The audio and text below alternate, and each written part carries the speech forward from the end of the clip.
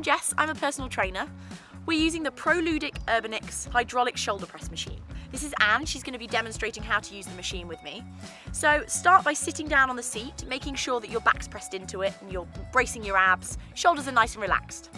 All you're going to do is hold the bars and push them up and away from you, like so. Making sure that at the top there you don't lock your elbows out, you're keeping them nice and soft, and then lowering it nice and slowly as well, until you get to a place where we're almost at the end of the motion and you're pushing back up again. So always keeping those muscles contracted. This is a bi-directional piece of kit. So when Anne's pushing upwards, she's using her shoulders. And when she's pulling downwards, she's actually going to be using her back muscles as well. So it's great because you can use both muscle groups and you can work them out at the same time. So Anne's on resistance setting number 1. She's going to be doing about 10 reps, about 3 sets of those.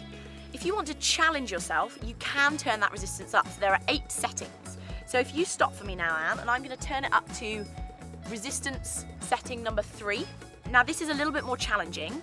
So you'll be looking to do about 5 reps with this. And again, about 3 sets, taking a break between each of those 5 reps.